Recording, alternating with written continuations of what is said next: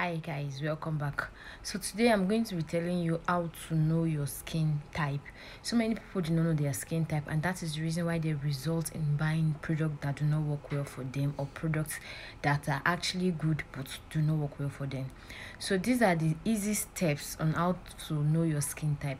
First, if after washing your face, maybe go to the bathroom and then you wash your face, if after washing your face your face feels refreshing and normal and hydrating, then you have a normal skin.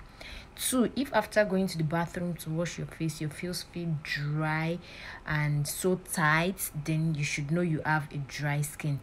If after washing your face and then your forehead, your T forehead, like this part looks shiny and the rest of it looks dry and tight, then you have combination skin.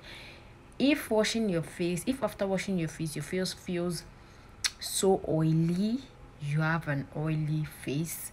And also, if you have, like, after washing your face your face feels itchy and you feel irritated and all of that, you have a sensitive skin. So it is that easy to know your skin type before you purchase any skincare products, if that makes any sense.